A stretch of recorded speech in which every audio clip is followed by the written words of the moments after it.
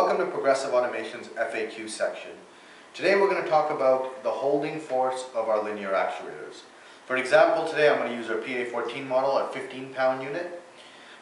Basically how they work is you can stop the unit at any point in its travel and it will still hold the rated force, with or without the power applied.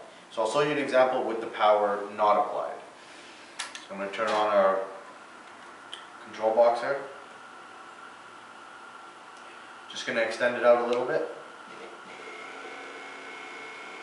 And then I'm going to completely cut the power. And remember, this is a 15-pound unit, so I'm going to apply a little bit of pressure.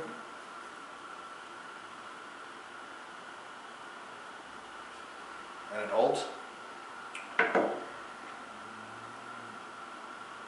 I'll do it again fully extended.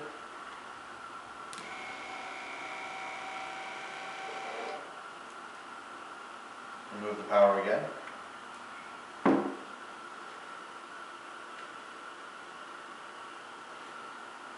Again it holds. And I will fully retract it.